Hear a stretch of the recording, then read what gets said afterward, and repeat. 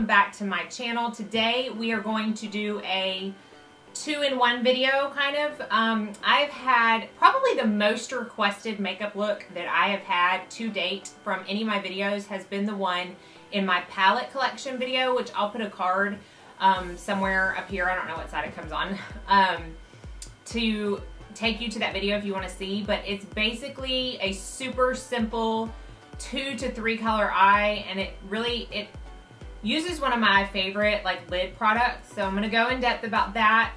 It's kind of like a talk through. I also wanted to feature this brush set that I got from eBay. These are right here. It does not come with this container. This is mine. But this is the Jessup 15-piece brush set. There are only 2 that I don't mention or use in the video, and I mentioned one at the end. The only other one I didn't is this lip brush, which I really like because it comes in like a bullet.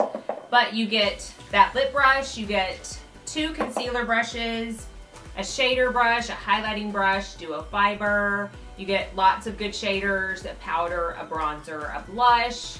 I'm going to go over all of these, but this is a nice set of brushes right here. They're very soft. They feel very good. The kicker is they're $13, and I keep dropping them. They are $13.50 for all 15 of them. Okay, you are buying them from China directly. Some people may not be comfortable with that, and that's fine. That is a personal decision. I, however, know that a lot of the brushes that I buy in the US are made in China anyways, and I'm just saving a little bit of money buying direct. So it doesn't bother me if I buy directly from them. They say to allow 2 weeks for shipping. Mine came in like probably 7 or 8 days, so it was fairly fast shipping for where you're buying it from, and overall I'm really pleased with this set, and I wanted to share the set with you as well as give you a look that has been highly requested. So I'm going to jump right into that because I am a little chatty in this video, and hope you start off the eyes. I'm going to do the same thing I always do and prime them with the Sigma Persuade eye base, which I'm almost out of, and then I'm going to set that primer with my ABH Blanc, which I'm almost out of as well. So because I'm trying to try all the brushes in this palette, or in this kit, I'm going to try the large fluff brush to actually, well, let's see.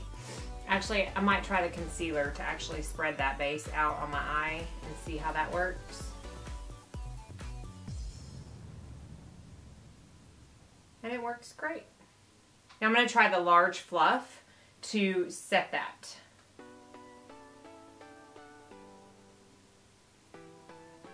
And it definitely is large, so it covers a lot of space quickly, which is a plus. Now we're going to go in with a transition color, and for that I'm going to use the small tapered blending brush, and I'm going to use, I think I'm going to use the color Birkin by Anastasia.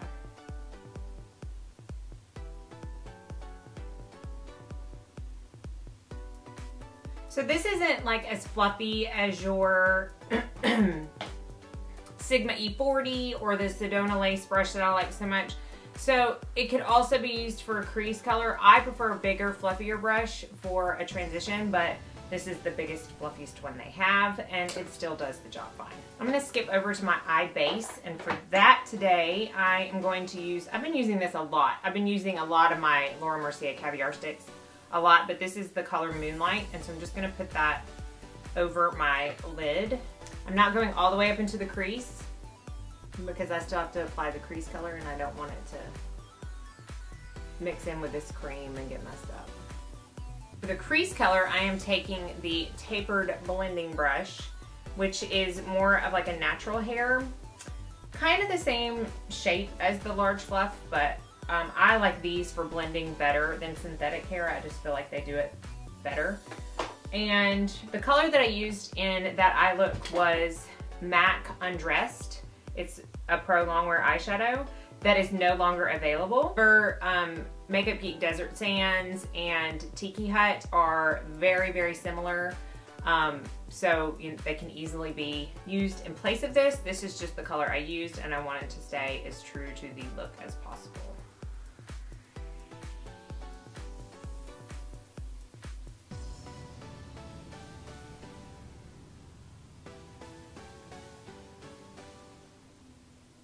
Now I'm going to take the star of the show for the eye look, and that is the Giorgio Armani Eye Tint in Onyx. Now, I only have one of these, but it really is so nice that eventually I'll get more. They're just very expensive. And I am going to take that on the applicator and just put it directly onto my lid, right up to the crease.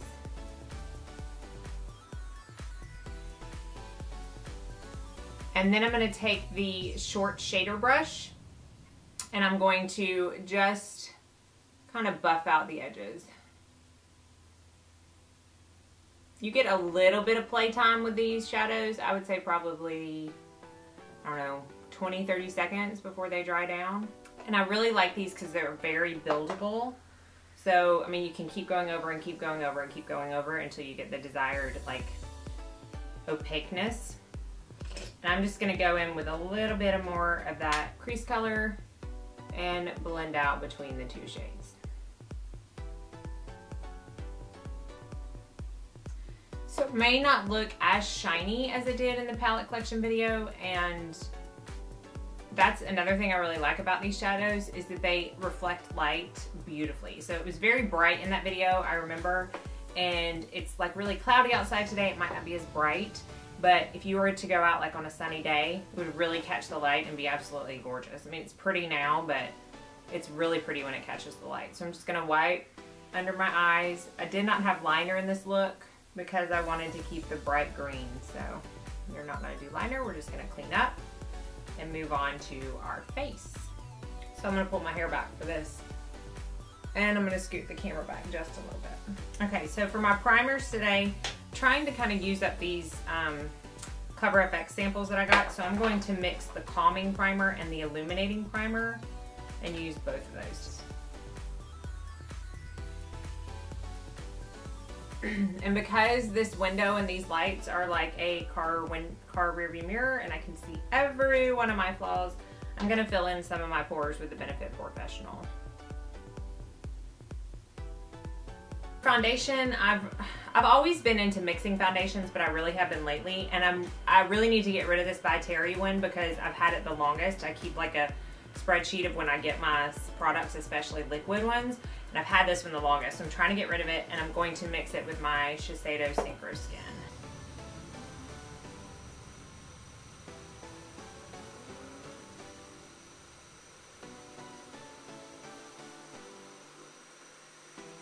This large concealer, which is probably like the largest large concealer brush that I've found, and there's the garbage truck. And I'm going to pick up a little bit of this foundation and I'm just going to go above my brows and then blend it out. I wish you could see the outfit that one of my garbage men has on right now. It's hilarious. He's literally wearing a midriff, a neon green midriff with some purple shorts and a neon green bandana. That's hilarious. Okay, so that was a good use for that since I don't use concealer brushes. Now, sadly, I'm out of my Giorgio Armani Master Corrector, so I have been using the Naked Skin in Peach, which I think I had mentioned in my haul is not my favorite, but it's doing the job. I mean, serving its purpose until I get another Giorgio Armani one. And I just don't put a ton on. I see some people use these and they're like putting it on like a concealer, which basically just means you're putting like 2 really thick coats of concealer on. And this one is thick as it is. And you just want to put what am I saying? You want to put as least amount of of product under your eyes as possible if you're trying to avoid cake, which who isn't trying to avoid cake? And I've been reaching for my MAC Prolongwear concealer a lot, not only because it still is one of my very favorite concealers, but because it's almost done and I'm one piece away from being able to get 2 back to MACs, so I'm trying to finish that. Pop this under my eye with my finger and then blend it out with a beauty blender. And I know I've talked about the Makeup Forever being the HD concealer being a new favorite of mine, and it is, but I will say if you're worried about a concealer being waterproof, don't use that one use this one.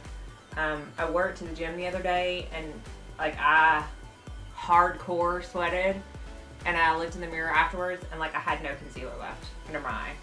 Completely, because apparently I sweat from my eyeballs too. Who knew? Okay, well, I don't know. I've got a new contour, like a cream contouring product, but I'm kind of scared to use it. But I'm gonna start using it on my forehead and see how it blends out. I'll either change it or keep doing it on my face. But for this, I'm gonna use the Jessup Duo Fiber Powder Blush. Powder/blush brush. And I actually use this kind of brush, as you know, to blend out my cream contour. So this is the ColourPop Sculpting Stick. And it's from the Jamie King collection. And it's just in the color New Renaissance. So I'm just going to, I don't know, it just feels stiff, like it's not going to be blendable. And it's like got a very strong red undertone. I don't know, I don't think it's going to come through on the camera, but so I already know I love this brush because I've used it before. And it's blending it out okay. And I guess it's okay. I don't know if you can tell. I can't tell a huge difference. But I don't want to put more because I'm afraid it's like a fine line before I cross that line, and then I'm just going to have stripes all over my face. Oh, I don't know. All right. Y'all going to do this with me. We're going to try it on the cheek.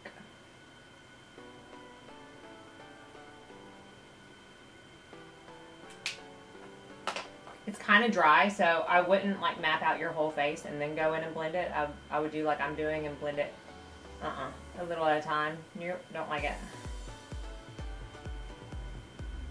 I'm going to go in for my cheeks with the Giorgio Armani Liquid Summer.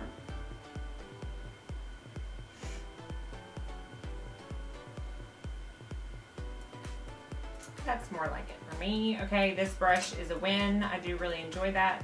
Now, I'm going to take the Becca Shimmering Skin Perfector Poured in Moonstone, and I'm just going to take it on my finger and put it where I normally put a cream highlight. I set my under eyes with the Studio Fix powder. And they have a highlighting brush, but I'm going to use this for highlighting. I'm not going to use it to set, so I'm just going to use my Morphe M501.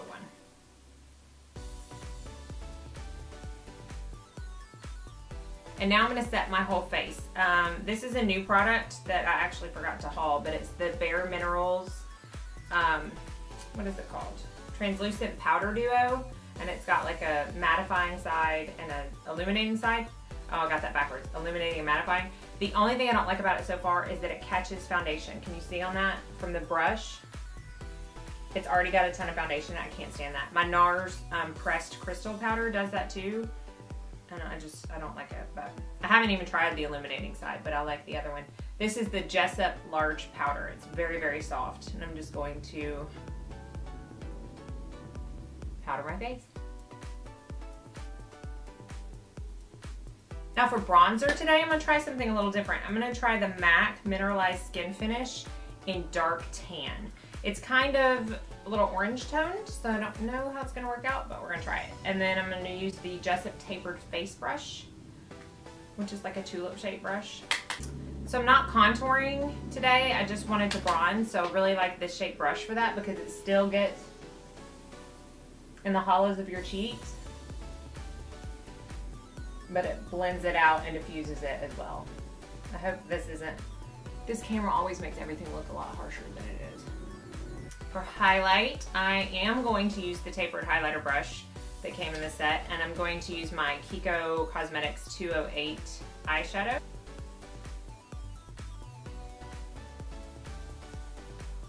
That's a good soft brush. They're all very soft. For blush, I'm using Tarte blush in the Amazonian Clay Blush in Peaceful.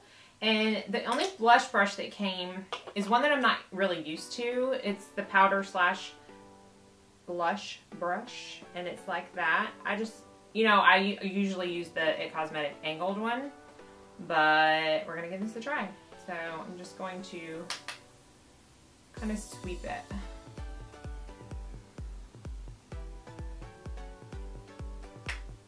I mean, man, that's a, oh my goodness!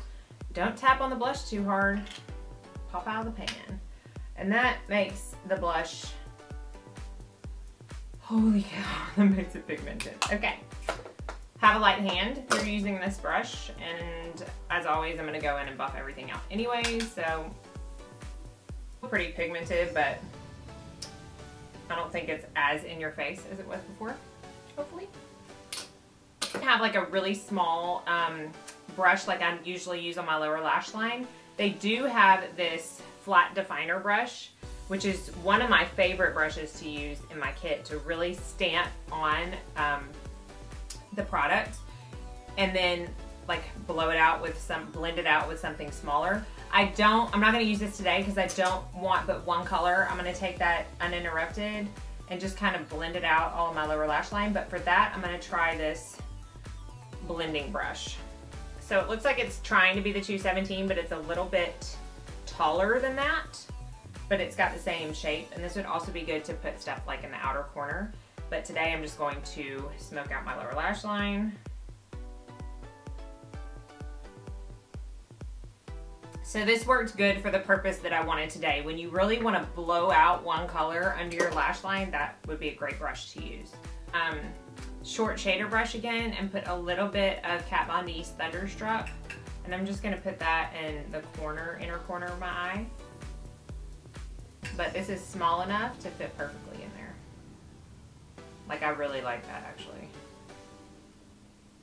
I did my tight line and waterline and mascara and stuff off camera because you've seen me do it all the time. I didn't do lashes because I did not do lashes in my palette video, but I do want to do a close-up of my lashes because I used a new mascara. I use my Gigablack Lash on the bottom as always and my Dior primer as always, but I have a sample of this Stila Huge Extreme Lash Mascara, which I think is the newest one they launched. It's nice. Let me do a close-up. So I don't know if you can see. I mean, that's super voluminous and long, so I'm really happy with that, and I don't think you really need lashes.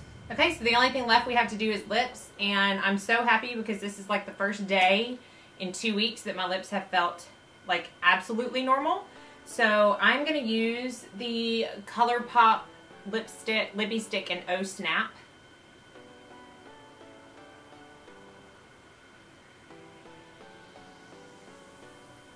Nice, like muted pinky mauve color, nudish, which you know is my favorite. And that completes the look. And I hope you enjoyed A, the look, and B, also talking about the Jessup brushes. I do want to point out the only one that I did not use or talk about in the video is the small eyeliner brush. And it's just a very tiny, thin-tipped eyeliner brush. And I think I touched on all the rest of them if I didn't use them. So hopefully that gave you a good idea of that. I think it is totally worth $13.50 and the time that you may have to wait to get it for 15 brushes. Really good quality. If you're personally wanting more brushes, I say get it. If you're a starting makeup artist and you can't even afford a full set of like the good Morphe brushes, get a couple sets of these because they have a lot of different options for sets on eBay. This is just a 15-piece set. So I will put the link to that below, and hopefully you enjoyed this video. As always, thank you so much for watching and have a very blessed day.